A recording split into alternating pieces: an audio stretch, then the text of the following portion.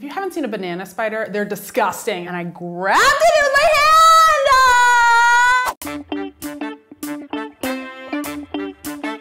hand! I was a Girl Scout from kindergarten, the daisies, where you start all the way up until 7th grade. Girl Scouts were a great time, but that all kind of changed with Girl Scout camp. To this day, my mom and I still call it the Girl Scout camp from hell.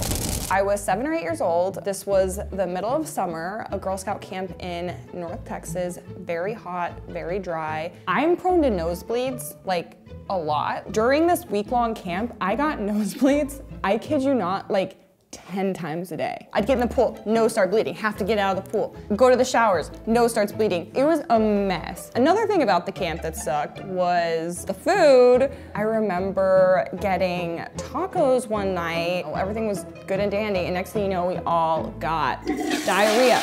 As if this already wasn't the worst Girl Scout camp ever. The mosquitoes ate me alive, and I'm not exaggerating. We were in this tent that only had a mosquito net around our bed, and the mosquito nets had lots of holes in them. I've never had that many mosquito bites in my life. They were all over my arms, all over my back, all over my legs. I remember every night, like, crying in my bed and then having another nosebleed and then crying some more. When my mom finally arrived, it was the best day of my life. She lifts up the back of my shirt and she just screams because she's never seen so many mosquito bites in her life. She feels so bad for me. We go to Sonic, she gets me a slushie. A week later, I have this like rash down my chest, and this was the time of West Nile virus breaking out. So I got West Nile virus when I was 8 from Girl Scout camp, and nosebleeds and diarrhea and lots of, you know, scarred emotions.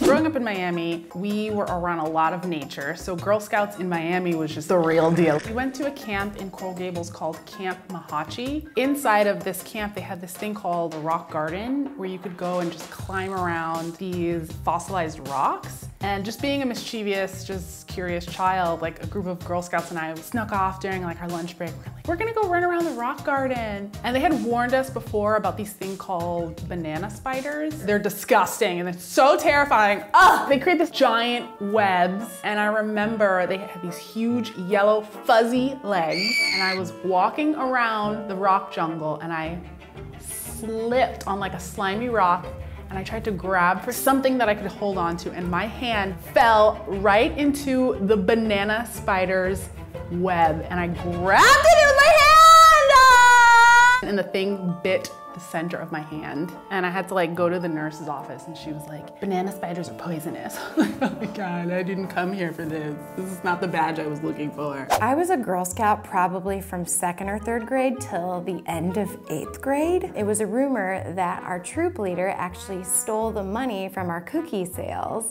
and put it towards her renovated house. We couldn't go to pony camp, which I was really upset about. The troop leader still was a troop leader for a while longer. We just never really got down to what actually happened, and it was never really addressed, although I complained about it a lot. If I could talk to that old troop leader now, I would say, not cool taking the money, and I really hope that someday I can ride a horse.